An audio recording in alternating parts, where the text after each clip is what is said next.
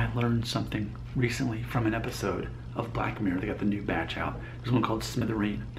And something they pointed out in that episode is that men who have a high intellectual level, but also have a low income amount, often are angry. And I never thought about that before. So if you're highly intelligent, but you're not making a lot of money, you're more likely to be angry, disillusioned, maybe even violent, is what they were implying in this fictional episode of Black Mirror called Smithereens.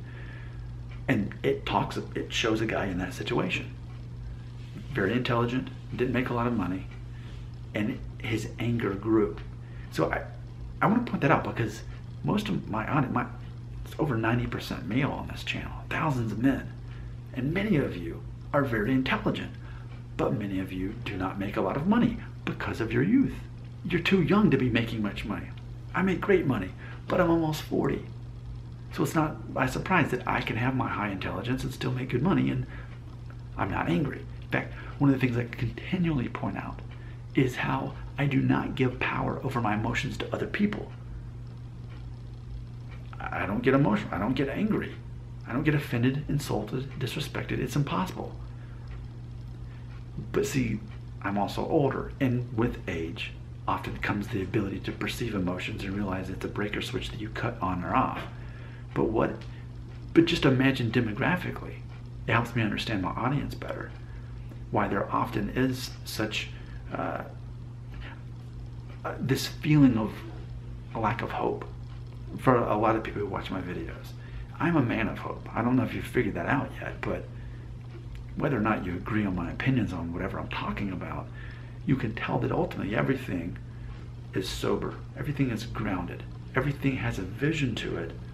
And it's not a matter of the sky is falling like so many of my viewers especially used to be before the reboot. That's one of the reasons I had to change my channel and reboot it. I was tired of making videos for people who always believed the sky was falling. So maybe we should just simply explore that topic. Is there anyone willing to agree that yes, that is a pattern? When someone has a high intellectual level, but they don't make much money, it can lead to a bad thing. It can lead to that person being angry and letting that fester in them. And it kind of goes back to the thing I'm talking about on my other channel, Family Friendly Daddy Blog. People often assume that people who don't make much money are immoral. And that's why in America it's easier for minorities to be arrested for the same crimes a white person would not be. Because in general, we can look at a minority who we are led to believe they make less money and therefore they are immoral. It's this connection that's made. I think we need to talk more about that. The comment section belongs to you.